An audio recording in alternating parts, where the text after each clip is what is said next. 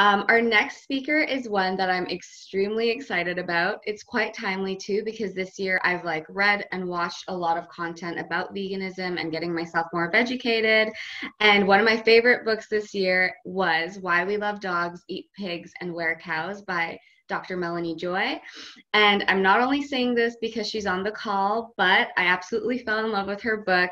And I actually shared it with my followers on Instagram as well. And I had a few people direct message me saying how much it opened their eyes to, the world of cruelty with animals. But, and especially when Melanie commented on my post, I had an intense fangirl moment. So, which is why I'm so excited to be introducing the Harvard-educated psychologist, celebrated speaker, and empowering author, Dr. Melanie Joy. Thank you for that lovely introduction, by the way. That was really, really nice to hear. So, yeah, this is exciting. I'm looking forward to the opportunity I'm grateful for the opportunity to have this conversation with a group of people who I know embrace the same values that I'll be discussing.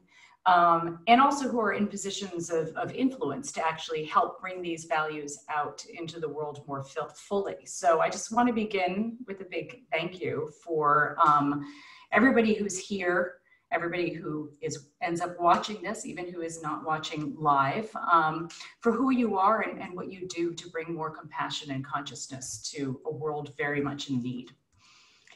So I will be... as you know, I'm a psychologist, or as I think I was introduced as a psychologist, if I remember correctly. My work spans a variety of topics, but all of my work actually falls under what could be called the psychology of compassion. And the questions I've spent years exploring are basically what causes people, even those who are fully committed to compassion, to act in ways that are uncompassionate. Causing harm to others and themselves, and that causes them to disconnect from rather than feel more connected with others. So really it's this question that I'm going to be exploring today. And more importantly, how can we use this understanding so that we can end up being more integrated in our values and behaviors, experiencing more personal peace and also helping to create a more compassionate world. Now, my work actually spans as well compassion toward humans and also compassion toward non-humans. And today I'll be focusing on compassion toward non-human beings. What gets in the way of this compassion?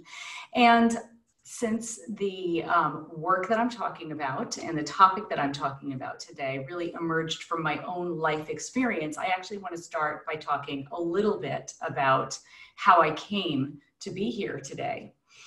This is a picture of me a very long time ago now, and my dog Fritz. Fritz was my first dog, and in many ways, he was my first friend.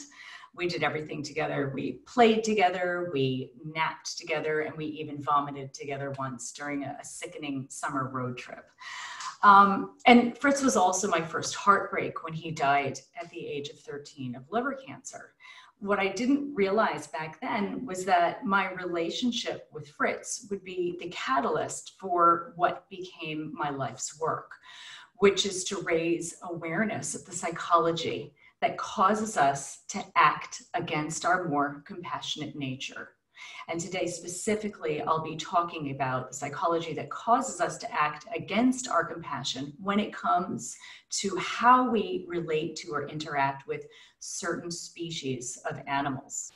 And this psychology ultimately causes us to unknowingly harm not only other animals, but also the planet and even ourselves.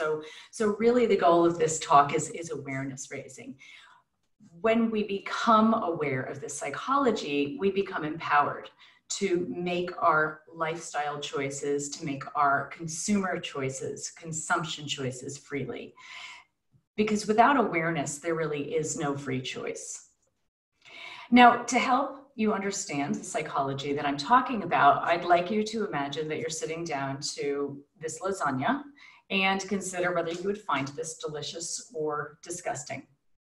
Now, I know a lot of people who are watching this, are probably thinking to themselves, oh, that's kind of disgusting. But my guess is that there are also a number of people who are thinking, well, that looks kind of delicious. So for those of you who would find this dish delicious, let's imagine you find it so delicious that you ask your host for the recipe. And she replies that the secret is in the meat. You need to use 3 pounds of well-seasoned golden retriever. Now just take a moment to reflect on your thoughts and feelings. Chances are what you just thought of as food, you now think of as a dead animal. What you just felt was delicious, you now feel is disgusting. Chances are your experience of the meat dramatically changed, even though nothing about the meat itself actually changed. And if you were also told that the cheese was not from a cow, but actually came from, say, pig's milk, you probably would have even a stronger reaction. So really what changed is not the meat, it's not the cheese. What changed is simply your perception of the meat, your perception of the cheese. And when it comes to eating animals, and this includes the products procured from animals' bodies, such as eggs and dairy, our perception is in fact shaped largely, if not entirely, by our culture. In meat-eating cultures around the world, out of millions of possible species, people tend to classify only a tiny handful of animals as edible. All the rest we learn to classify as inedible and disgusting, and often even morally offensive. So even though the type of species consumed changes from culture to culture, members of all cultures tend to find their own choices to be rational and the choices of other cultures to be irrational, disgusting, and even sometimes offensive. So what's striking is not the presence of disgust, but rather the absence of disgust. Why are we not disgusted by the select species we've learned to think of as edible? And perhaps even more importantly, why don't we ever ask why? Have you ever wondered why you might eat chicken's wings, but not swan's wings? Fish soup, but not lizard soup? Have you ever wondered why you might eat hen's eggs, but not pigeon's eggs? Have you ever wondered why you might drink cow's milk, but not pig's milk? And have you ever wondered why you haven't wondered? For much of my life, I never wondered about these things. I grew up, like many people, with a dog who I loved. And like most people, I grew up eating animals, even though I cared about animals. And I would never want to cause them to suffer, especially when that suffering was so intensive and so completely unnecessary. And over the course of so many years and so many meals, I never thought about how strange it was that I could pet my dog with one hand while I ate a pork chop with the other. A pork chop that had once been an animal who was at least as intelligent and sentient as my dog. I just didn't make the connection between the meat on my plate and the living being it once was. It wasn't until 1989, when I was 23 years old, that I did make that connection. What happened was I ate a hamburger that turned out to have been contaminated with a very dangerous bacteria. And I wound up in the hospital on intravenous antibiotics, extremely ill. And after that, I just could not eat meat again. And I was just like, I became a vegan sort of by accident. And I ended up wanting to learn about my new diet, which of course led me to information about animal agriculture. And what I learned shocked and horrified me. I could not believe the extent of the suffering. I could not believe what was happening to the planet. And I was really just shocked and horrified. But what shocked me in some ways even more was that nobody I talked to wanted to hear what I had to say. The response was always something like, "Don't tell me that, you'll ruin my meal," or they'd call me a crazy vegan hippie propagandist. So I became very curious as to how rational and compassionate people, this is my friends and my family, and just like I had been, could just shut down their hearts and minds when it came to eating animals. And this was what led me to conduct years of research on the psychology, essentially, of violence and nonviolence broadly. And then more specifically on the psychology of eating animals, which is what I wrote my doctoral dissertation on. And this is what I discovered. As it turns out, there's an invisible belief system or ideology that conditions us to eat certain animals. And I named this ideology or this belief system carnism.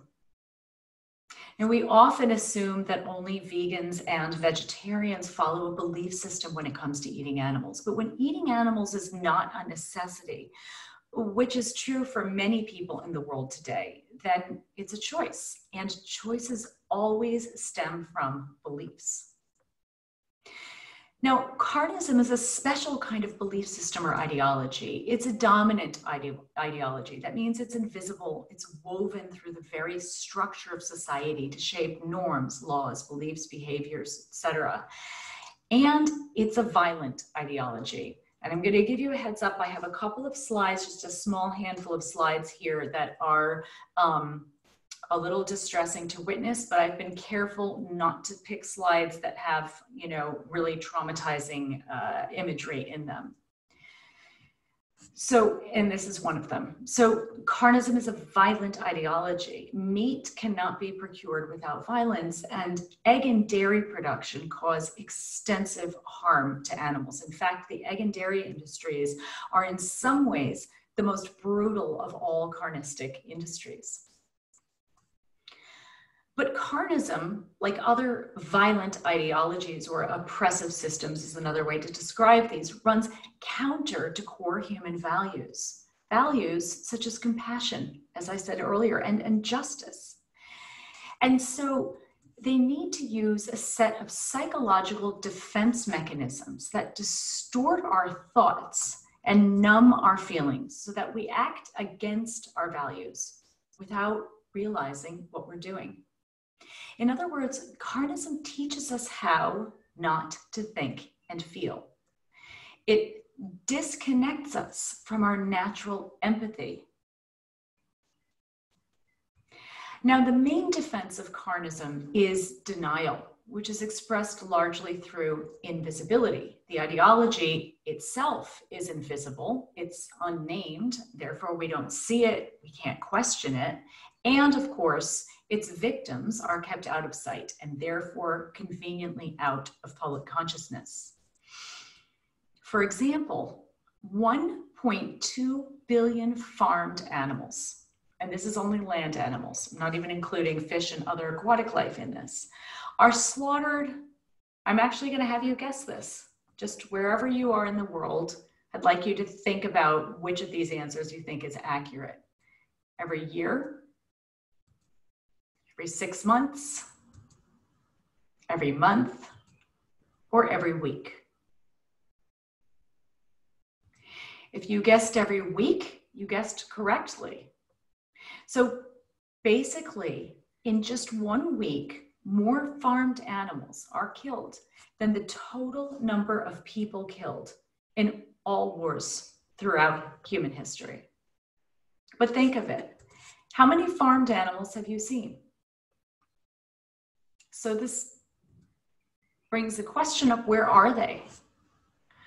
Well, about 96% of the meat, eggs, and dairy we eat actually comes from animals who were raised in factory farms, windowless sheds, and remote locations, that are virtually impossible to obtain access to. And the remaining, small percentage, depending on where you are in the world, between 2 and 4 or 5%, that are raised in so-called humane or organic farms, or places, I should say, really don't fare much better. Despite the fact that these animals are essentially treated as commodities, they are in fact sentient, intelligent individuals. For example, we know that pigs tend to be more intelligent than dogs. They're considered to be as intelligent as 3-year-old humans. chickens actually have exhibited altruistic behaviors and are in fact so much more intelligent than once thought. Scientists are, some scientists have advocated getting rid of the phrase, not using the phrase bird brain. Chickens can learn names, they can become pets, they can bond with humans. Cows form deep, or bovines form deep and lasting bonds with others in their herd. They tend to form friendships for life. And even fish and some other crustaceans have been shown to be significantly more intelligent than previously believed. And also to have pain receptors such that harming them is illegal in some ways and in some places in the world. McDonald's, what am I saying? Whole Foods, for example, no longer sells, and hasn't for almost a decade now, live soft-shell crabs or lobsters on the grounds that boiling them alive is inhumane. And yet these animals, as I said, are perceived of often and treated as commodities. So just to give you an idea, I'm going to show you just 4 slides. They're not terribly bloody slides, but I do feel like it's important to point out some of the practices for people who are not familiar with animal agribusiness. Egg production, including so-called humane egg production, causes massive amounts of suffering. About 6 billion chicks are actually killed each year globally. These are the unwanted byproducts, actually, of the egg industry. And the way that they're killed is they are typically either macerated, which is ground alive, or dumped into plastic bags and left to suffocate.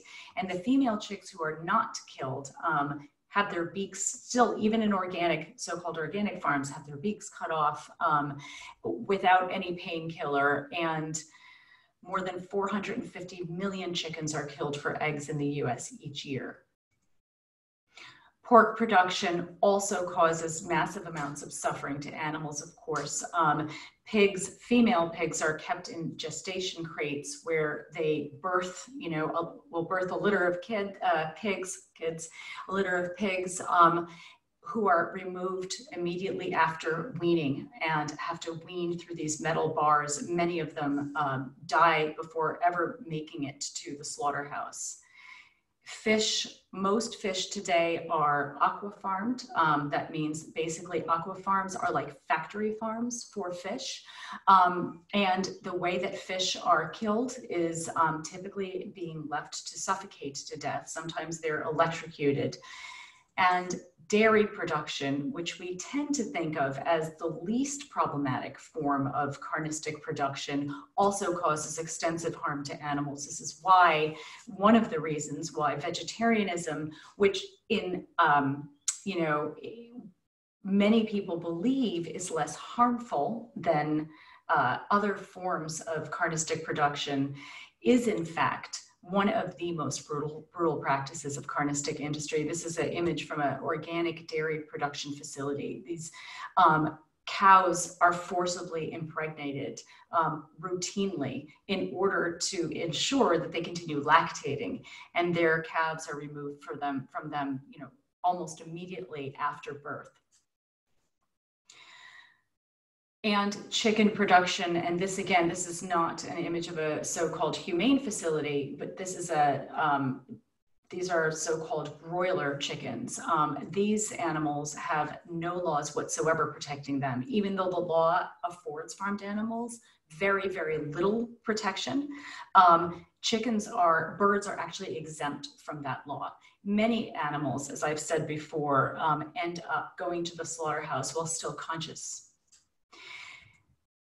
Thank you for bearing witness to that. I know it's actually the most difficult part of this presentation, but I think it's important to raise awareness of at least the basic, practices of carnistic industry. And our environment is also an invisible victim of carnism. According to the United Nations, animal agriculture is one of the most significant contributors to some of the most serious problems facing the world today. And of course, we are the invisible victims of carnism. We pay for our carnism with our health, as eating carnistic products has been linked with some of the most prevalent diseases in the developed world today. everything from heart disease to cancer, obesity, and diabetes. And of course, we pay for our carnism with our hearts and with our minds. But denial, which is the primary defense of the system, can only protect us so much. You know, hints of the truth surround us. So carnism needs to also use the defense of justification. We need to learn to justify eating animals. And the way that we learn to justify eating animals is by learning to believe that the myths of meat, eggs, and dairy are the facts of meat, eggs, and dairy.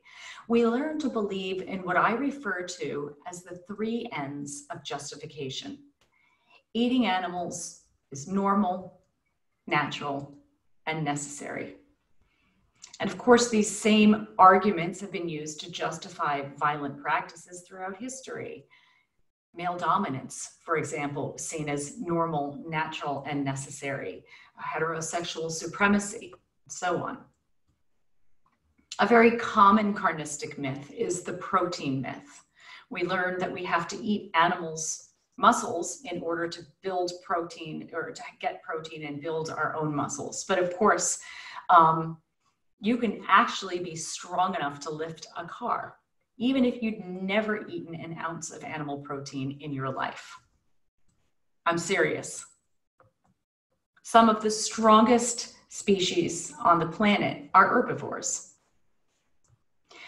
An increasingly common myth is the humane myth, this idea that it's possible to eat so-called happy to be eaten animals.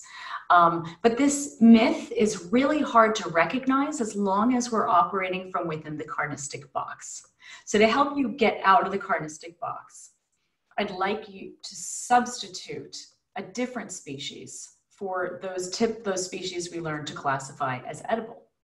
Most of us would consider it cruel to slaughter a happy, healthy golden retriever just because people like the way her thighs taste.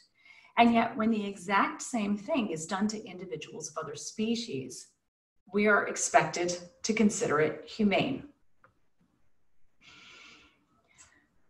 Now, carnism is, as a dominant system, this means carnism is institutionalized. All of these myths, these defenses are institutionalized. They're supported by all major social institutions.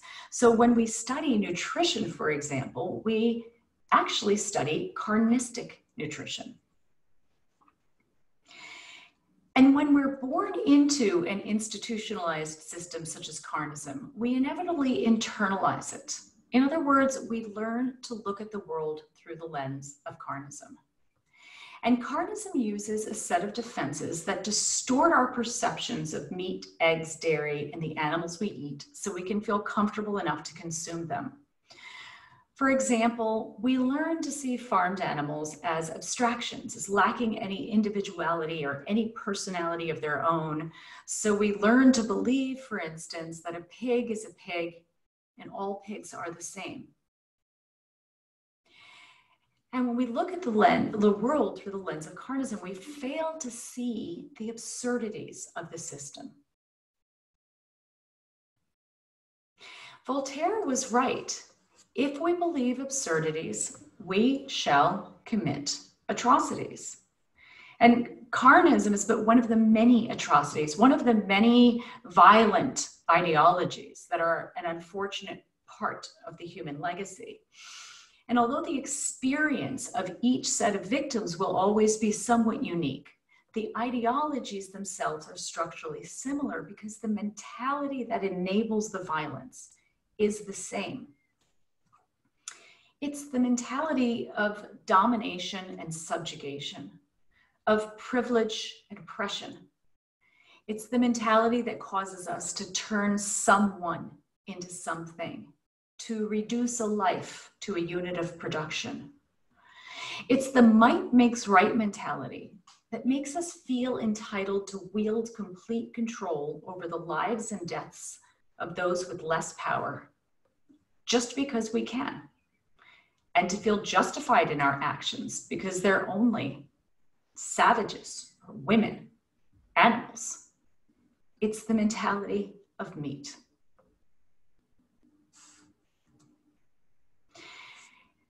Indeed, eating animals is not simply a matter of personal ethics. It's the inevitable end result of a deeply entrenched, oppressive system. So eating animals is really a social justice issue. And if we fail to pick out the common threads that are woven through all these violent systems, we'll simply recreate atrocities in new forms. The real problem is, or the root of the problem is the consciousness. It's the mentality that drives oppression and violence in the first place. What we really need to do is to work on a shifting consciousness. So what's the solution then? How can we help move beyond this mentality that we've been indoctrinated with and create a more compassionate and healthy world? Well, I want to address this question with a question for you. And that question is, why do you think we use defenses, these carnistic defenses in the first place? Why go through all this psychological acrobatics? The reason is we care. We care about animals. We care about justice, and we care about the truth. And carnism depends on our not caring, and the system is built on deception. So our caring is both the problem and the solution. Our caring is what makes us want to turn away from the truth. But our caring is also what gives us the courage to face the truth. It gives us the courage to bear witness. Bearing witness is choosing to be aware. And it is also helping raise awareness in others. This is something that people in the yoga community have been doing for a very, very long time. It's what you're doing here with this festival. And the good news is that there is an alternative to carnism. The vegan movement, which is the counterpoint to carnism, is one of the fastest growing social justice movements in the world today. It is, I'm not saying it's the fastest growing, but it is a very, very rapidly growing movement. And there are simple things that we can all do to move beyond carnism and to help the world move beyond carnism. One is to become a vegan ally. A vegan ally is a person who is not fully vegan yet themselves, but who uses their influence, who is a supporter of veganism and of vegans, and who uses their influence to help transform carnism. This means to be as vegan as possible, right? So just ask yourself, if you're not vegan yet, how vegan can you be? Each meal you sit down to, how vegan can you make that? How can you use your influence to raise awareness? Raising awareness of carnism is fundamental to helping transform the system and to being an ally. That means using your influence. You, in the yoga community, you are constantly influencing others, especially those of you who are teachers, who are mentors, who are models. And really, awareness is so key. Because for better or worse, we are all participants in this system that is carnism. So our choice is not whether we participate, but how we participate. And with awareness, we can choose to be active witnesses rather than passive bystanders. With awareness, we can make choices that reflect our compassionate nature. And then we can more fully become, as Gandhi said, the change that we wish to see. Thank you so much.